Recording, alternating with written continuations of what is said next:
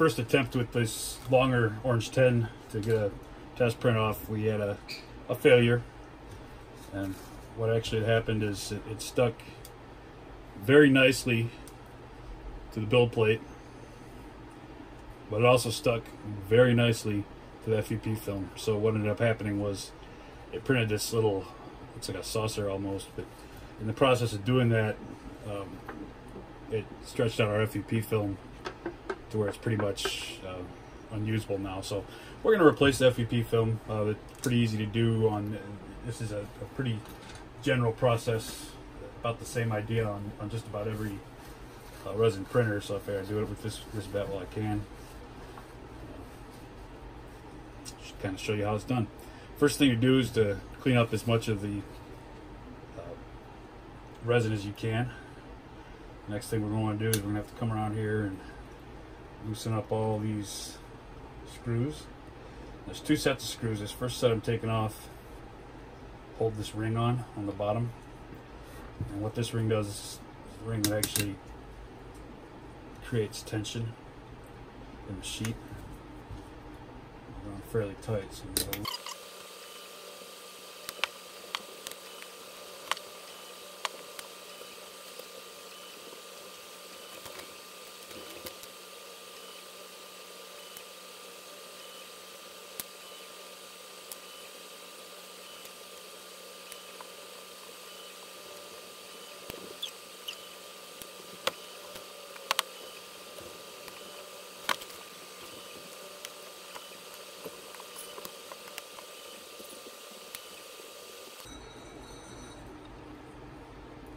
Alright, I had to switch tools there because the cheap tool that came with the machine,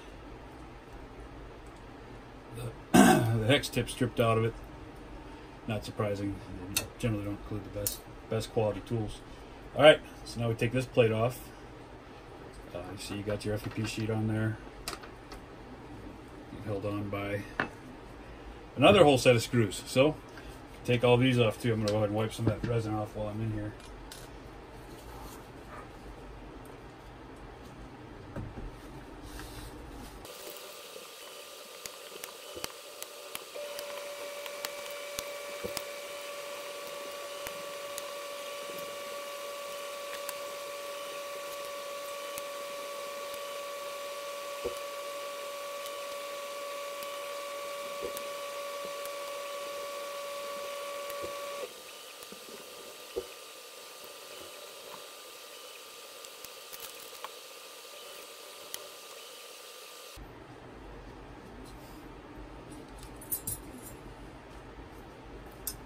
Alright, now we got the two halves separated.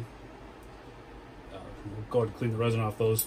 Now, the FEP film, as you can see, it's got a kind of a, cutout shape, rounded corners, cutouts around where the bolts go to hold it down. You don't need to worry about cutting that out. I'll show you how, we'll trim that to size in a minute. You don't need to order some kind of a pre-cut sheet of FEP. You can just use bulk FEP film. A lot cheaper. Get all the resin off of there.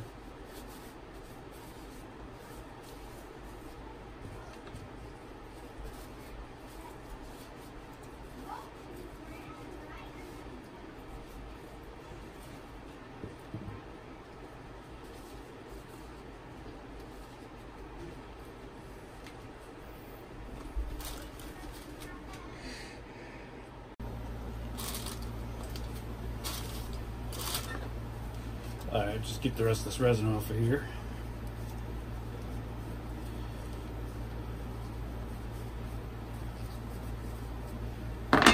Alright, so we just take our FEP film. This is cut, I'd say, I don't know, an inch or so oversized. We'll lay it over the bottom plate. Make sure I got the right plates here. Yep, that's the top plate. Lay it over the bottom plate. We'll have the countersunk holes facing down. Put the top plate on there. Now, we don't want this to be completely tight. We want a little bit of slack in there. I found usually about a water bottle cap. It's a real tough, real exact scientific measure there. That usually gives us enough slack. Center that. Center these holes on there. And you don't have to get all this perfect, but we can get, I don't know if you can see that or how well you can see that there, but we've got plenty of overlap on all 4 sides. So we'll be able to secure that tight into place. Now you don't need to get a lot of tension here at this point. In fact, you want that little bit extra material in there. There's a tension you'll do later with the other piece. Now to make these easier to start the screws, I like to use a make sure our holes are lined up there. There we go. I like to use a pointed pair of tweezers. Start the holes. I'm going to just start 4 of them for now. Take our short screws and go back. Same thing there, just put the 4.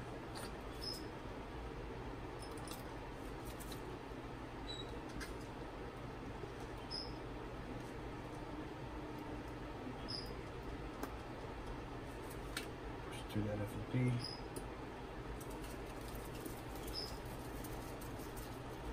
There we go.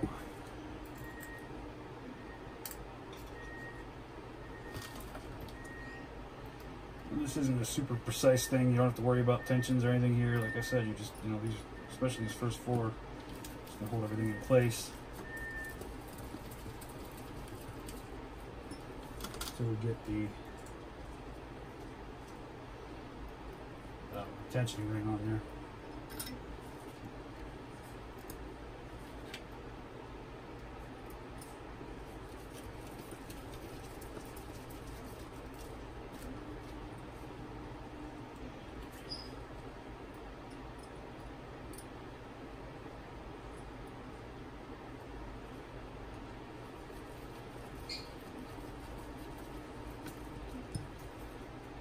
Alright, those 4 are on there, so that piece of plastic will be pretty much held where it needs to be. Go around and put the rest of the screws in.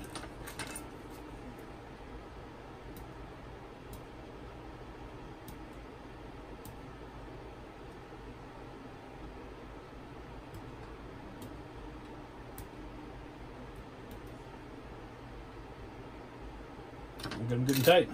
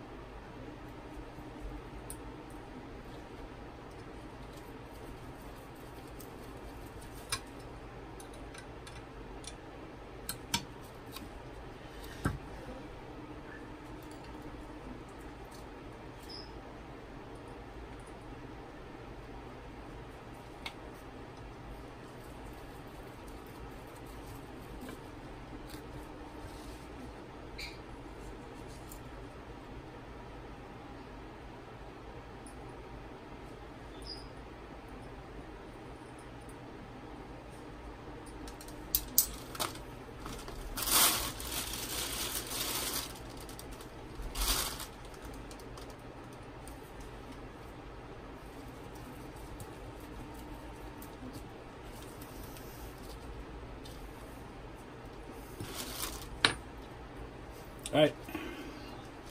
Now excuse me, all the screws are in there, all nice and tight, and we should have a pretty good, reasonably even sheet on there. It's got a little nick in it already from storage, but that's okay. It's way off to the side, so we're not gonna worry about it. Next thing we're going to do is trim it down to size, so just use a utility knife for that.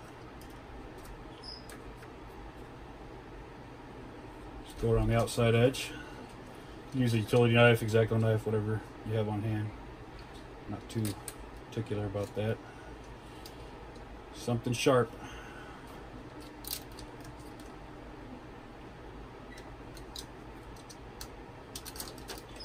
And this doesn't have to be exact either.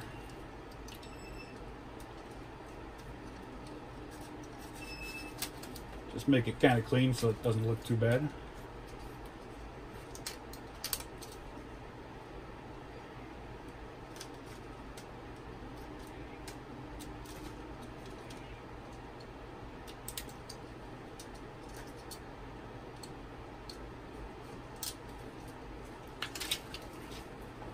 There we go, trimmed off.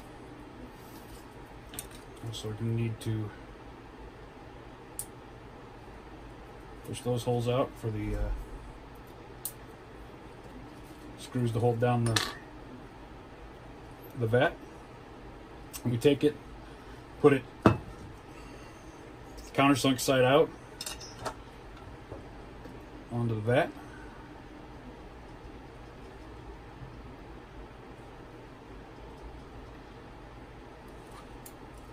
Take our long screws.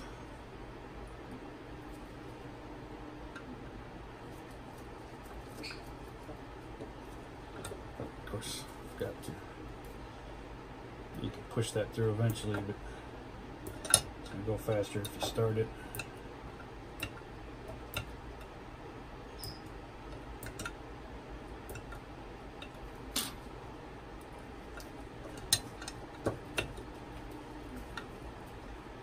Let's get each one of these started, but don't tighten them all the way yet.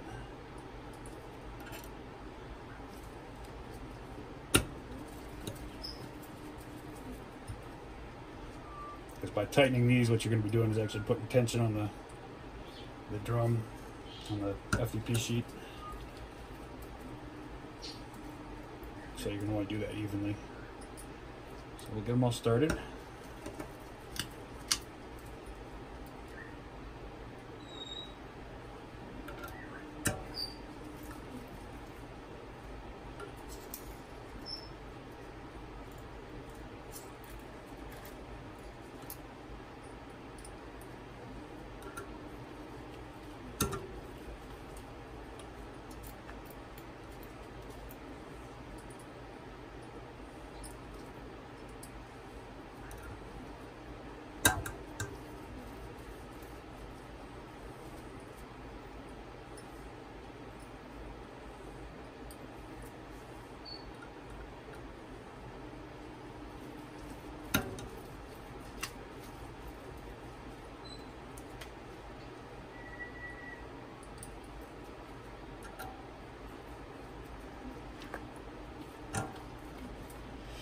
Yeah, it's always good when you have enough screws,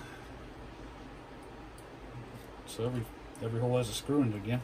I'm notorious for losing things. So, all right, now I'm just gonna kind of eyeball it, make sure it looks fairly even all the way around. There's no one side's pulled down more than the other.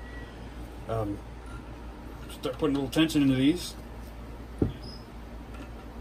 Now, I've seen some manufacturers that have like a specific pattern they want you to do it in. Others don't really specify.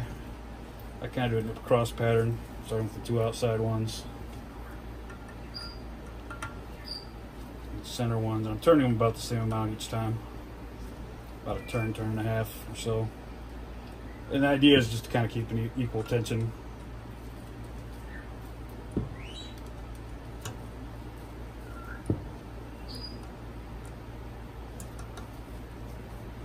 Again, this isn't a super critical, there's not, it doesn't have to be dead on exact, but our goal is for this FEP sheet on here to be stretched out to where it's nice and tight, kind of drum tight, kind of like that. And that actually looks pretty good. I'm gonna go around and give everything just a little bit of an extra tweak. Good and tight. Now you'll know it's one of those things where different people have different kind of, I guess, tightness levels. They like them. Some of them like them super, super tight. Some of them like them a little looser. You don't want it too loose. Give you trouble releasing. You don't want it too tight, or it's going to put too much stress on the FEP sheet. But we're done. That's all there is to it.